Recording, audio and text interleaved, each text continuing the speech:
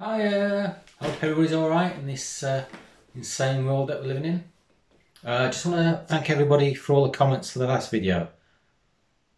You're all too kind. Thank you very much.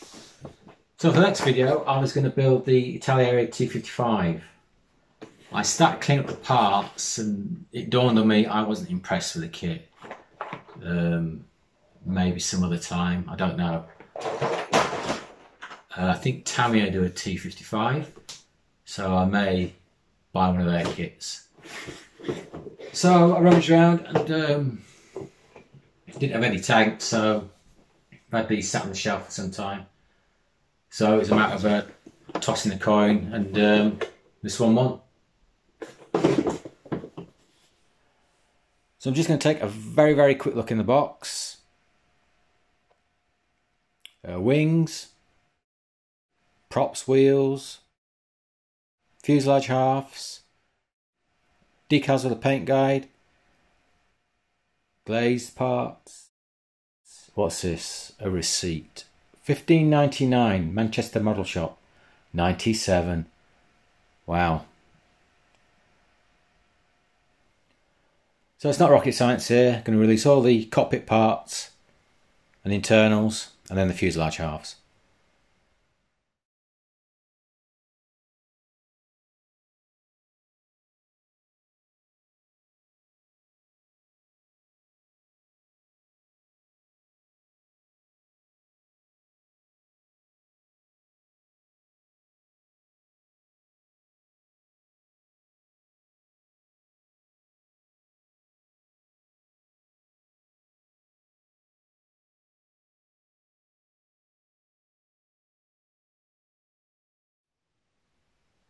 So with all the internal cockpit parts cleaned up, I'm just going to do a little bit of assembly.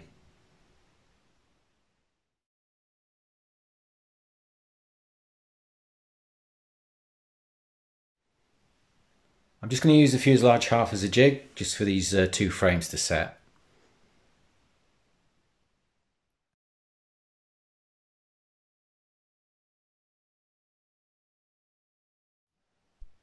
First application is matte black, making sure I get in all the nooks and crannies and all the parts. This is so that when I apply the interior green colour, I only apply it from a certain direction. Letting that black show through in the corners just adds a lot of contrast to the interior.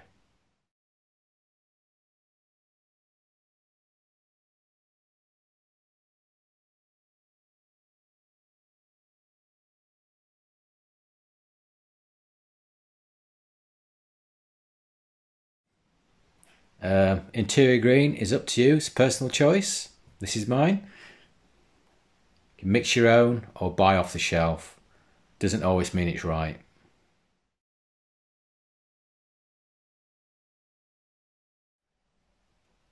Next thing I'm doing now is picking all the detail out by brush.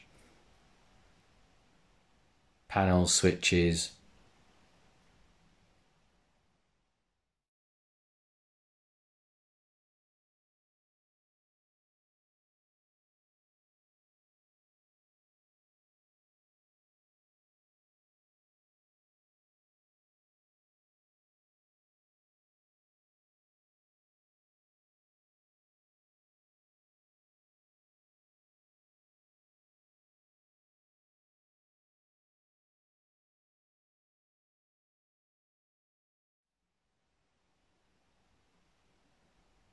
Now that's done, I've sealed everything in with a satin varnish.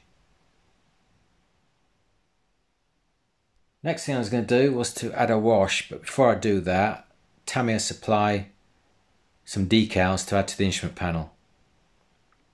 So that's next.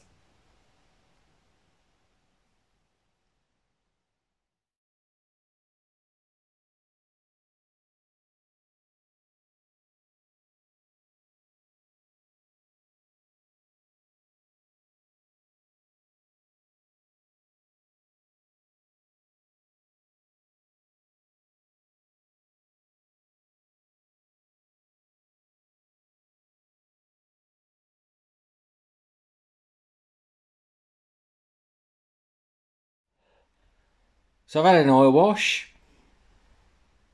just to bring out all that lovely detail and those lovely injector pin marks. Thankfully they won't be seen.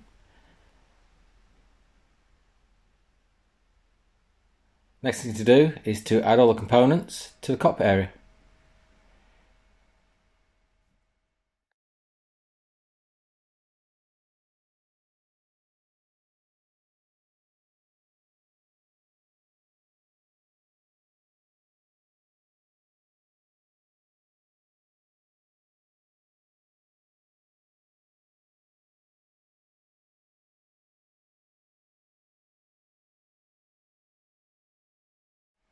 Add the assembly to the fuselage half.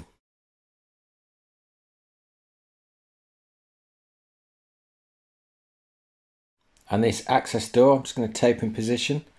It's movable, I haven't decided yet whether to glue it into position yet. And then just close the fuselage halves up.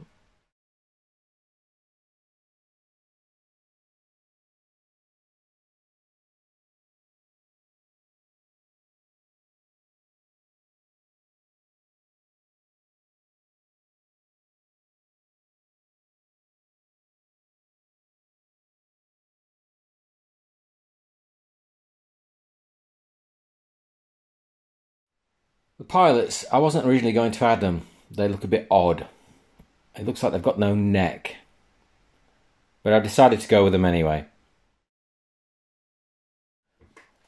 First thing I've done is add a coat of Tamiya white. This will help accentuate the highlights when I come to do all the brushwork.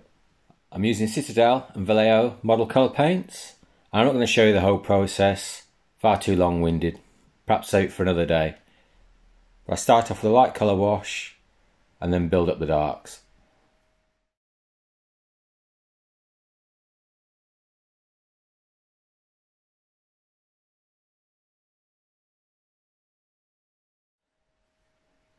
Last thing I do is just add a little bit of highlight to the nose and the cheeks.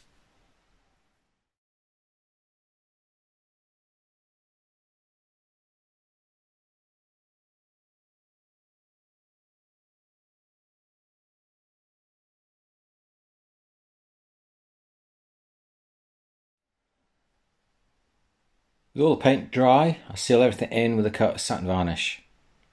And then once that's dry thoroughly, I've added a Tamiya panel line wash.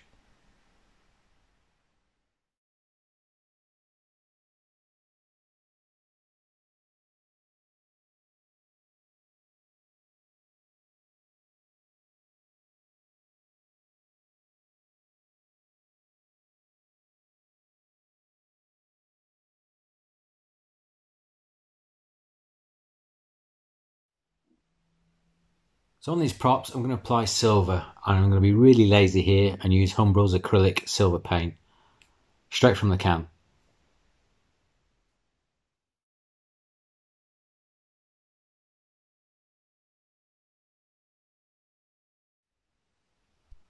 This paint dries really quickly, so it allows me to apply the Tamiya black soon afterwards.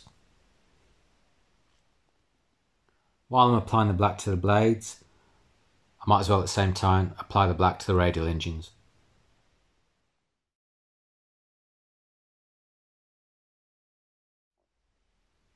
Now, using a well-worn sanding pad now, I'm just going to take some of this black paint off, hopefully to reveal the silver underneath.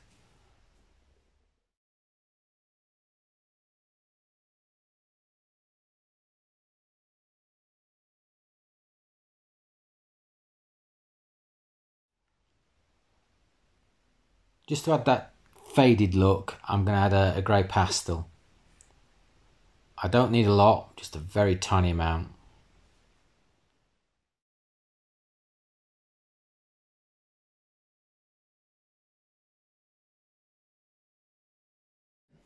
Now I'm going to add a highlight to these radial engines using Mr. Hobby's metal colour, iron, with a very tiny amount on the end of a brush. I'm just going to wipe the excess off and then just coat the surface. Picks out all that detail.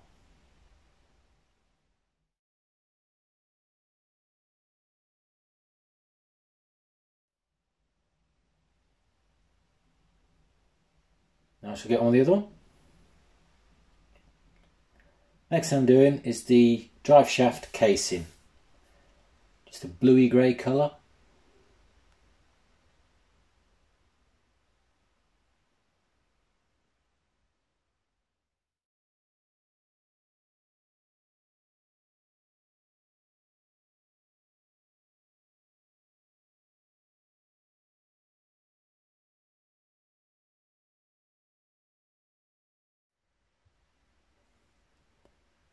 Now everything's dry, I can pick out that detail. I'm using Tamiya panel wash.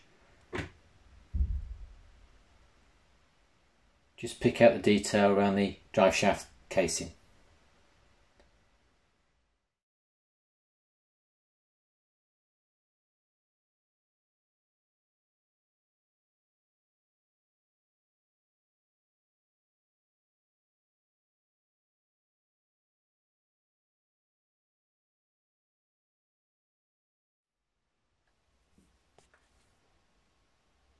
For the cylinders, I'm just going to use a dark brown wash.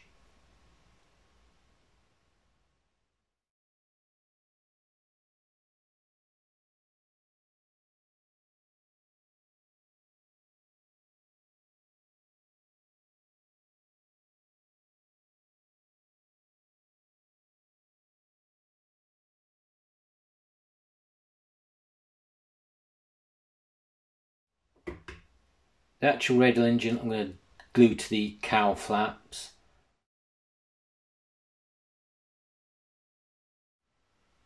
But the actual cowl to rear flaps is just a press fit. That's how good it is.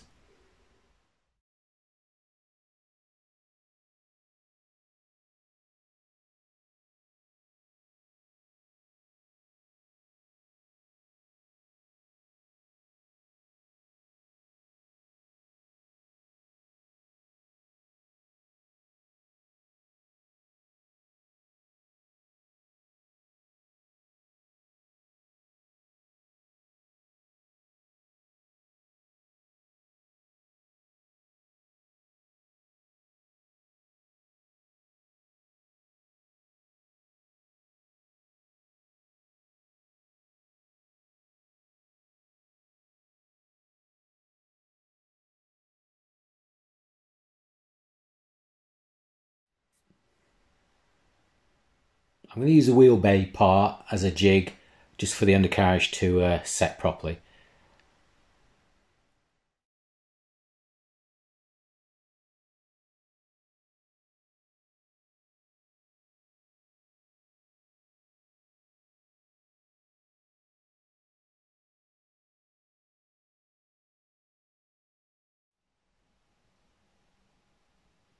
With the undercarriage part set, I've added a coat of Tamiya black. Once that was dry, I've picked out all that detail using Mr. Hobby's aluminium. Just a tiny amount is required on the end of the brush.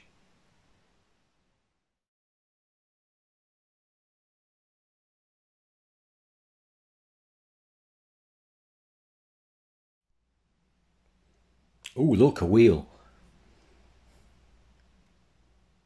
I'm just going to use Tamiya's Panaline wash just to add a bit of life to this wheel.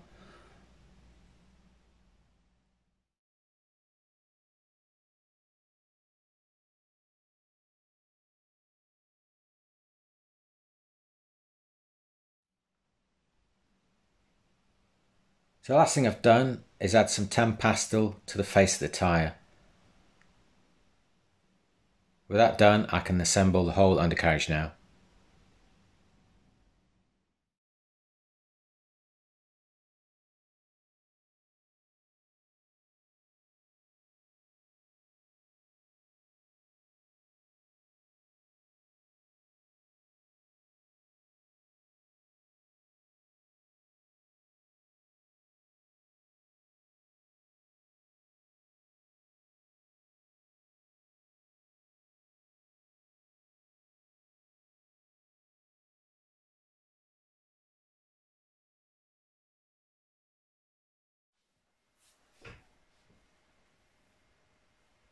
So the wing parts, not the usual way the wings go together. And I've been doing a lot of dry fitting just to make sure there are no issues, even though it's a Tamiya kit. It's hard to tell till I actually applied glue for definite will I have any issues. I had at one point thought of gluing the top wing to the fuselage first on both sides. But then I decided it's a Tamiya kit, they know what they're doing, I shouldn't have any issues. Or if they are, they'll be tiny. So I'm going to stick with Tamiya's instructions.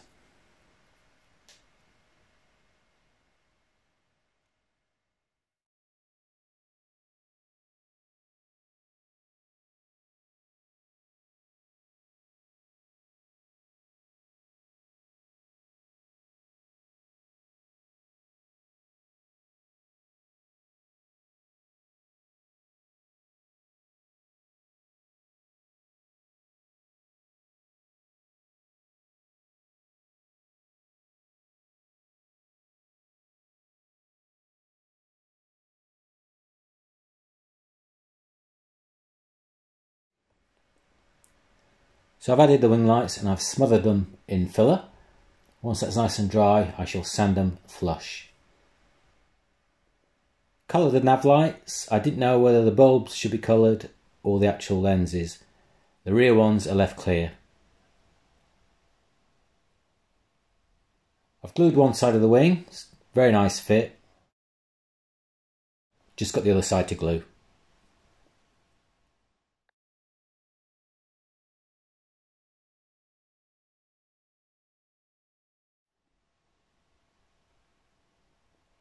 The landing lights, I've used what they call decorative stones. They give a far better impression than I could ever with paint.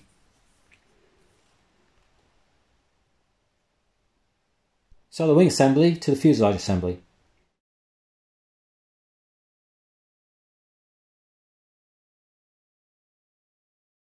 It goes together quite well, especially underneath, no issues whatsoever. But on top I've got some gaps. They're only hairline. The worst ones are around the fillet area at the rear. I've closed some of these gaps up using tape. And then with the little gaps I've got, and they are only little, I'll use some plastic card to fill them in.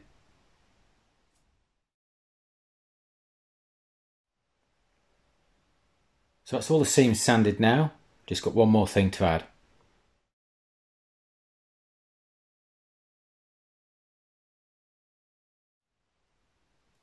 So I'm adding the crew next.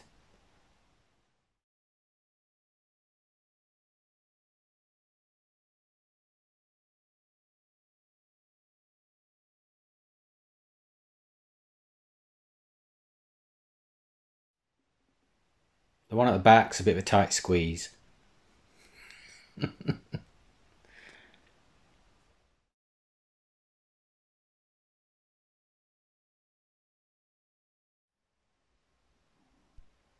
So with everything masked off, I'm going to apply the first colour, which is some interior green, around the cockpit area and the observers area. I'll also use this colour to check for any blemishes.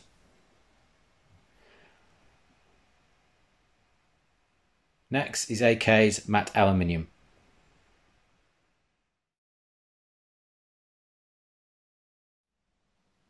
So AK's metal dries pretty quickly, but I gave it a good day before I applied the next coat, which is a Tamiya mix of flat black, royal blue and some grey. I do not want to be adding just a pure flat black. Now before that paint's had time to dry, I'm just going to use a toothpick and create some wear marks.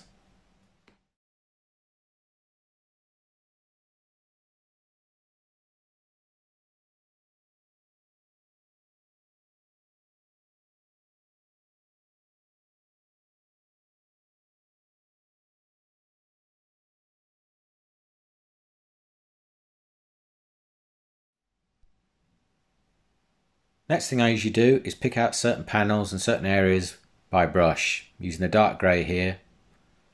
Looks a bit ropey, but that's part of the effect.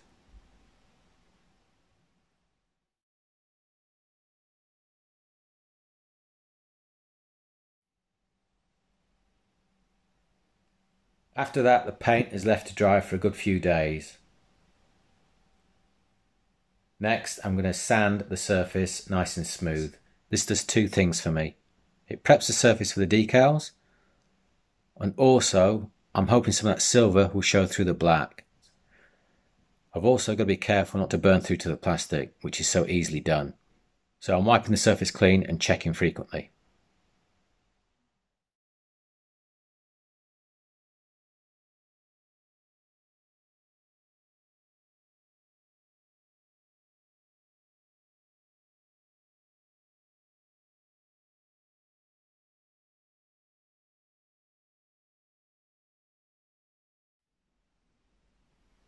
So after cleaning the surface with a brush and water, I'm just drying it all off.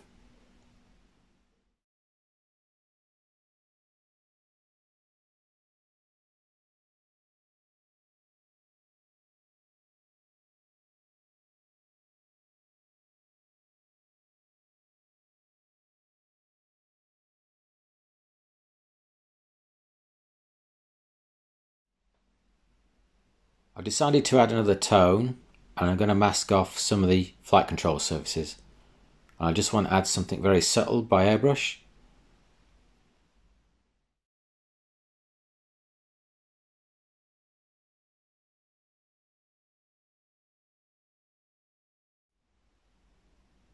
So as you can see, it's different, but not too different.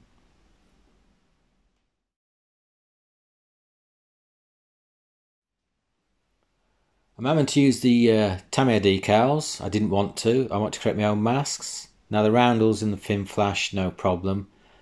But I had trouble with the code letters. I was going down this route because I wanted to create the dull red code letters rather than light ones that Tamiya supply. But I'm afraid my cutting technique wasn't up to scratch. So I've had to revert to the Tamiya decals. I did a little test piece to make sure whether they work or not. And they went down okay, but you can see where they're breaking it around the edge there. So they may give me some issues.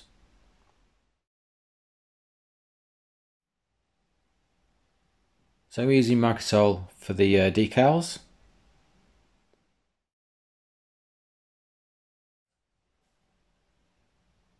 So for their age, the Tamiya decals went down okay. They were slightly brittle and they started to go around the edges on some of them, but other than that, no real major issues. One of the fin flashes looks like it's out of register. Oh well. Once dry, I've wiped any residue off with a damp cloth, and then I've used this artist acrylic matte varnish for the first time. I thought I'd give it a go. Thinned it down with water, and I think the more applications you have, the more of a flat finish you'll get.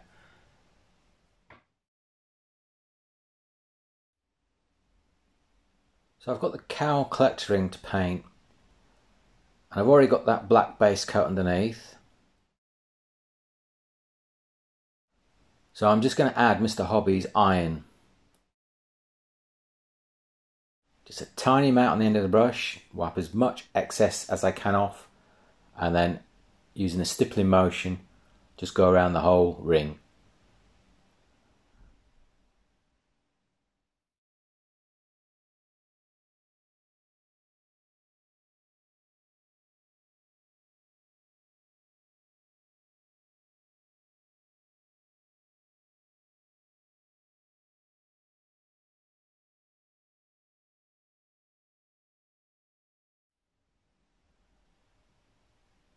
Left this for a good few days to dry, and now I'm going to use some Citadel paints, a brown and a red, and I've created a very thick mixture here. Now I've got to act quickly here because this will dry very quickly.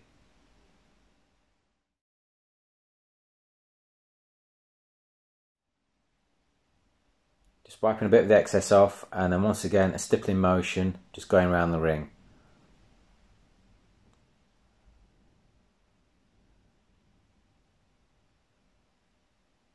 Need to move quickly here because this paint will dry very quickly because it's been so thick. This won't work if the paint's too thin.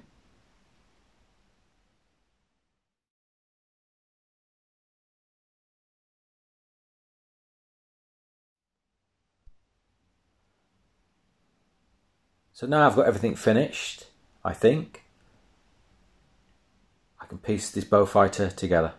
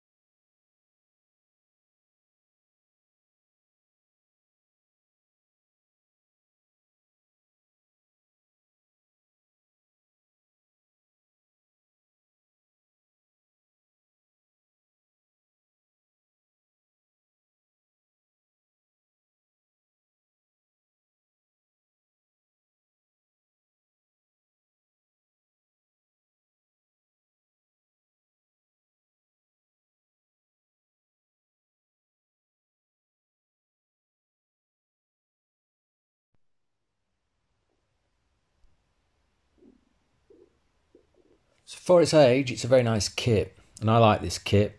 Nicely detailed, not many parts. I'd be very interested to see how it compares with the Revell kit. So thank you for watching, and I do hope to see you for the next video.